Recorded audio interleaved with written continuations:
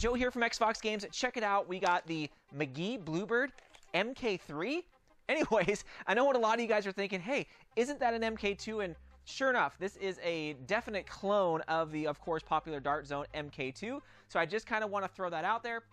We ended up opting for the white as well as the blue version. There are a couple different colors, which is one of the reasons why I picked this up, because I was like, is this on par with the DartZone MK2? And also, I really dig the colors, because if you guys already know, on the original MK2, they did have an orange version of this, which is kind of the Walmart special version, but that's kind of hard to get. But I always wanted to add in our kind of XFox little kit here that we sell on our Etsy store. And we figured, you know what? Those things will look cool on a blue version or a white version or the other versions that they had. So this is going to be more a comparison video just to see how well it stacks up to the actual clone or the actual original version, just to see, again, if it's worth your money, because I was seeing these ads everywhere. So let's just hop right in and take a look at the box. Again, my box says Bluebird McGee. I mean, okay, there's nothing on the box. It really tells you, or maybe on the back. Let's just look at the box. You can see, got the instructions. Got the actual blaster. You got two of those quick loaders, as well as a quick loader magazine, as well as a bunch, or 18 of the kind of hard tip darts. So nothing too crazy, like I always say when it comes to the box. Now the blasters themselves, I mean, to be honest, they feel heavier than the actual original, which I was like, okay, that's kind of weird. I was thinking it was going to be something lighter, so it doesn't feel that bad in your hands. And it is almost spot on, guys. And that's what we're going to do really quick here, is compare the accessories that come along with this particular blaster, the MK3, against the MK2.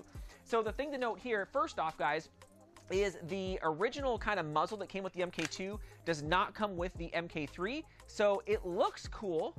I mean, right? But it does not come along with this. So I was like, all right, no big deal, whatever you want to call it, the muzzle, belt clip, whatever you guys want to call this thing.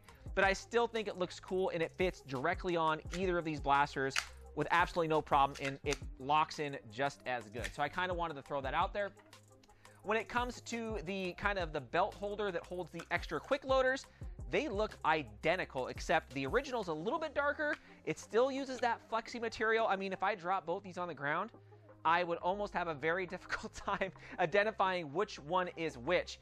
And the actual quick magazines are identical as well, except of course the other ones are red and these ones are a light gray, but they function the exact same way, have the same clips and thumb neck, everything is the same. And you could see here that, yeah, they slide, both of them slide in and out of either or of the magazines. Quick holders, perfectly fine. Now, the MK3 does not come with the holster here, but you can holster this thing inside the original MK2 holster.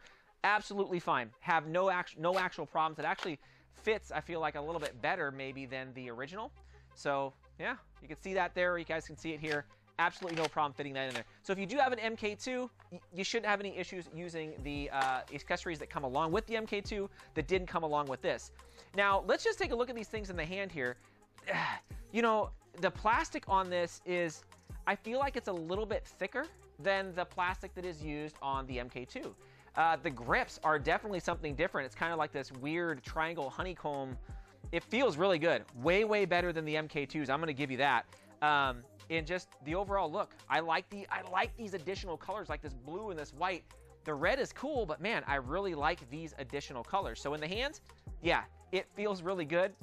Now, with this, the darts that come along with it, they give you 18 of those standard darts you're seeing that are coming along with these kind of off-brand foam blasters, where they have that almost like a hard plastic tip where you do not want to shoot somebody or a TV, a piece of glass, because it is a hard tip. I feel like it will crack it.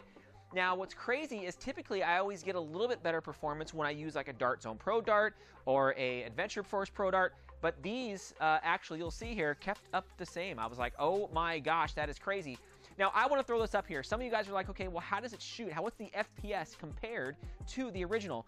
So the original DartZone MK2 shot around 120 to 125 FPS. That's what we shot, and it shot phenomenal. These are shooting right about the 90 to 95 FPS mark with the included darts that came along with it, or the actual DartZone Pro Darts. I always thought we were going to get a little more, but with these, they must have a tighter bore or something. So yeah, it is definitely not as fast as the MK2. Now, they do have a spring upgrade kit for this, which we did order, and we're going to see how well that kind of bumps it up. I'm guessing that the spring inside the MK2 is a little bit harder, a little bit stronger than the springs that come along with this. So let's hop in and take a look at me shooting this thing. So here you go. I mean, nothing new. It's just, it's pretty much shooting an MK2, but a little bit not as fast, right? A little bit slower. But you can hear the darts. If you hear them hit the door, it has that real hard plastic hitting sound. Again, I would not shoot at anybody. You hit someone in the eye, the face, it is going to leave a bruise compared to the small, rubber end that you typically see with most things. But I noticed that when I got these also, the first couple shots out of it, it looked like there was quite a bit of kind of like grease or lube on the dart as well as in the barrel. So just kind of wiped some of that out. There was an excessive amount in both, so I wiped it out and I was able to get a little more shots. But again, the shooting, guys, it's nothing too crazy here, right? It's just your standard MK2, but shooting just a little bit slower. Now, overall, guys, for how much they're selling these things for, it's about half the cost of an MK2. And I get it. It is a clone. I get it. But I wanted to get these because of the color. That is one of the biggest reasons why I got these. And for, the price that they are, I was thinking, you know what?